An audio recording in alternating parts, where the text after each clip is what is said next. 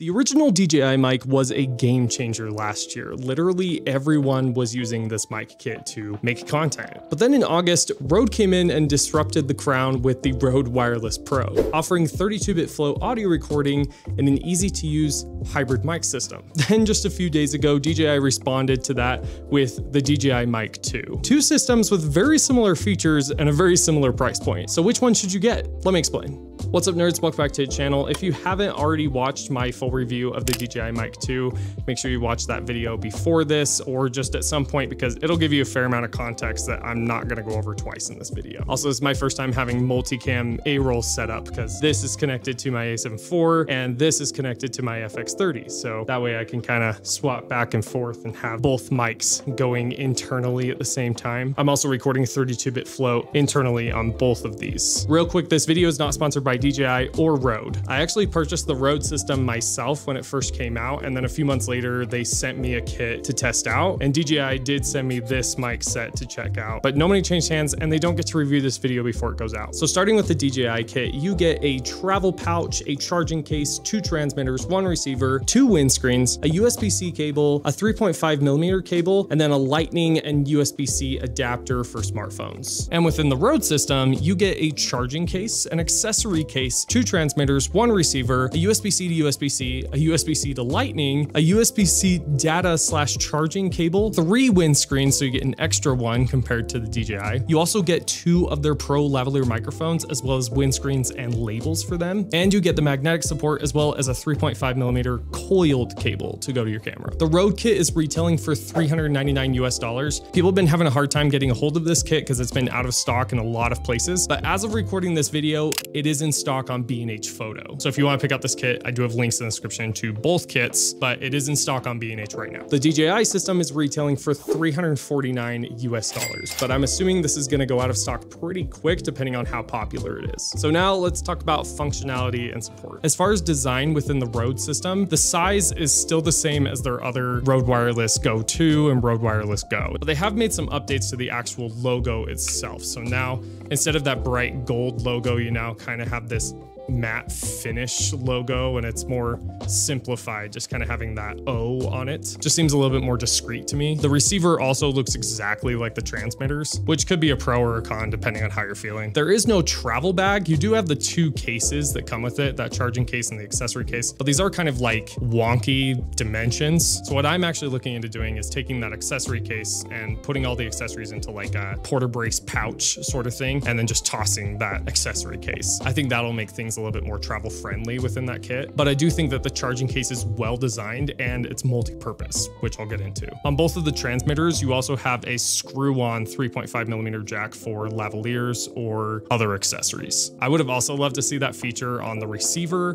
but it is just a normal 3.5 jack. For the DJI system, it is a much smaller size. It's about half the size of the Rode mic itself. Just seems a little bit more sleek and feels more ergonomic in my opinion. I've already expressed, compared to the previous model, the transmitter design is a little bit of a downgrade. They've added this glossy finish to it and a big bright white logo to the front. This has been expressed on multiple channels from multiple different perspectives, and I wonder what DJI will say or do about it, honestly. Compared to the Rode, the receiver navigation is pretty simple and user intuitive. The Rode system doesn't really give you a guide of like how to use it, but that touchscreen on the DJI makes things a little bit more user intuitive. But that is your only source of like changing settings or anything like that. I think the DJI case and travel bag are perfect. It carries all of your accessories. The charging case is a nice upgrade, has that locking mechanism now. Just a really well thought out design as far as travel and use case. I did also notice that there's a headphone jack on the receiver for the DJI. The Rode does not have that. So if you wanted to just have the receiver independently to monitor levels or systems or something like that, you can do that with that headphone output. But with the Rode system, you're kind of stuck with the USB-C output or the regular 3.5 output. All right, let's talk about computers. For the Rode, to transfer files and manage the settings, you can do that within the computer, and you can just keep them in the charging case. The charging case will connect via USB-C and pull up within the Rode Central app. And that app is really well designed and put together. You can access every single setting.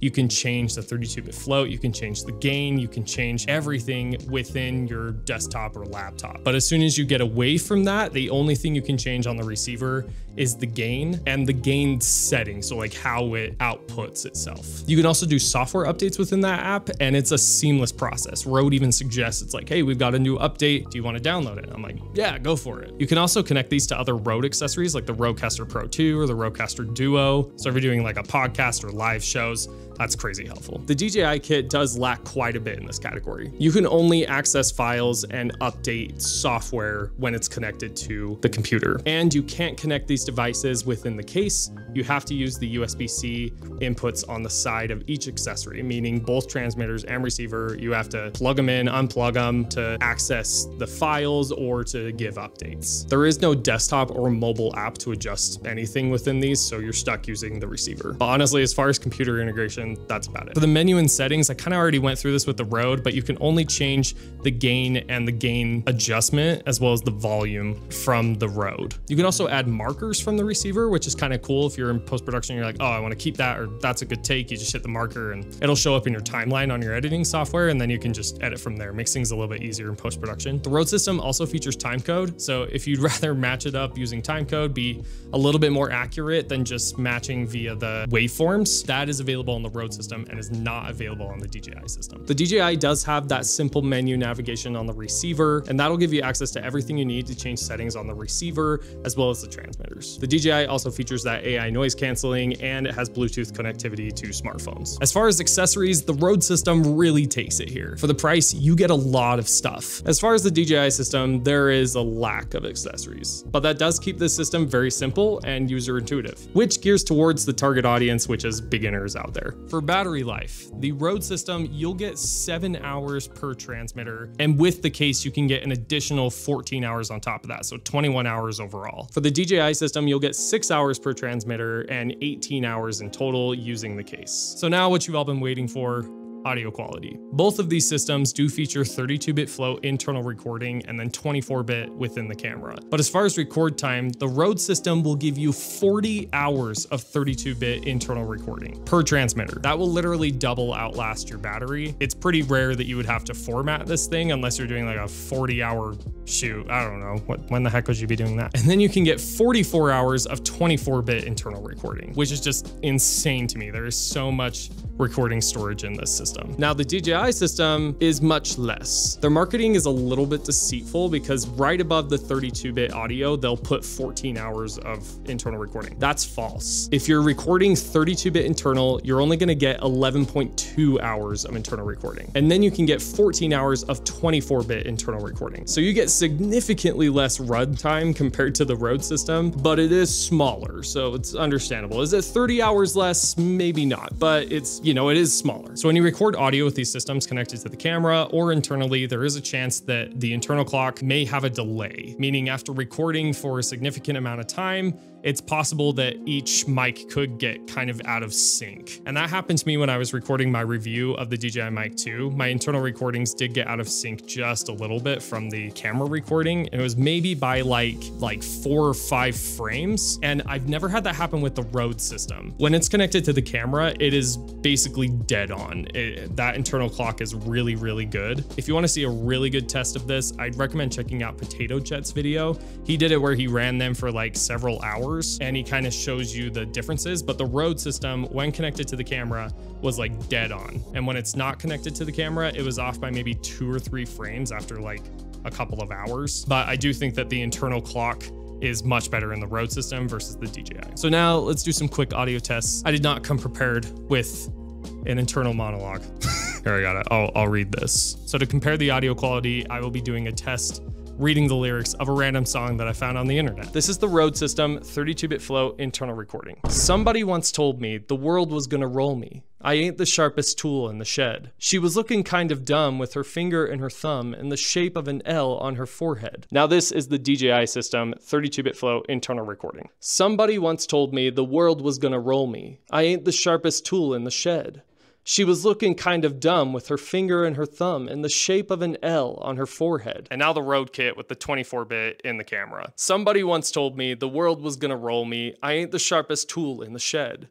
She was looking kind of dumb with her finger and her thumb in the shape of an L on her forehead. And now this is the DJI mic 24-bit in the camera. Somebody once told me the world was gonna roll me. I ain't the sharpest tool in the shed. She was looking kind of dumb with her finger and her thumb in the shape of an L on her forehead. Now that's the raw audio from each of these systems. This is the raw audio right now. I think the raw recording overall is much better in the Rode system. There seems to be a lot more low end. It just seems crisp and clear. Whereas with the DJI system, I always feel like it's lacking something. I kind of just play with my levels a little bit until it starts to sound a little bit clearer, but the highs I tend to have to bring up quite a bit. And then the lows I'll either subtract or add to depending on who's talking. But with my voice specifically, that's what I have to do usually. But to be honest, after doing a little bit of mixing, I can get these systems to sound pretty similar. And to be a little frank, I don't think anyone cares about the AI features in the DJI mic. They're useful in a fair amount of situations, but I personally would rather take care of those background noise reduction or voice enhancer type of stuff in post-production and get the clearest sound possible without having to mess with things with that AI presets or whatever that DJI is doing in their system. I don't want to take up any more of your time, so for the extra accessories, the computer integration, the slightly less distracting design, in my opinion, the Rode is worth the extra $50. If size is a concern and you're already using a lot of DJI products like the DJI Osmo or the Ronin, and in that situation, you should probably stick with DJI and go with this system. I really think it just depends on what you want to do and what your needs are. In my case, I love using this Rode interview handle. I use it for YouTube videos, for short form content, for my full-time job. And yes, you can fit the DJI mic on this system as well, but might as well stay cohesive with the Rode. I genuinely do think that the raw audio from the Rode system sounds significantly better. Even when I was just kind of using the DJI mic in my workflow for a couple of weeks, I noticed that I was adjusting a lot of things with my presets that I already had for the Rode. And that kind of makes sense, but I was adjusting a lot of like weird things. Again, like boosting those highs way more than I normally do with the Rode system, and then really messing around with the compression to get it sounding a lot more powerful than what I normally do with the Rode kit. I guess what I'm saying is just there was more work for me to do with the DJI mic in post-production than there was with the Rode mic. I forgot to do this real quick. I also think that when the mic systems are clipped on my shirt like this, the Rode sounds just a teensy bit better to me. Again, I don't love having these here. I would much rather pull out the lapel mic for this, clip it to a shirt, clip it to a collar or something like that, or even just hold it handheld.